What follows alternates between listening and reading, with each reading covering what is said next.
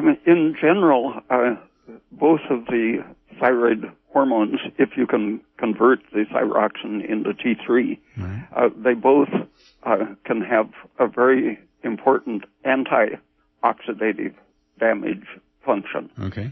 By increasing the rate of useful oxidation, they keep electrons from escaping from the electron transport chain in the mitochondrion and prevent the random oxidative damage, just uncoupling the production of energy. So you're wasting oxygen and fuel with some drugs, for example, that used to be used for weight loss, which activated the oxidation the way thyroid does, but without producing useful energy. Right. Even that kind of uncoupling is known to reduce oxidative damage.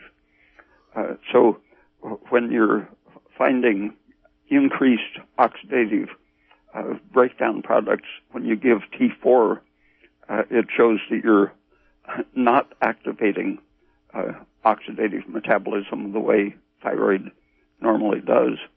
You're interfering in some way with the respiratory system.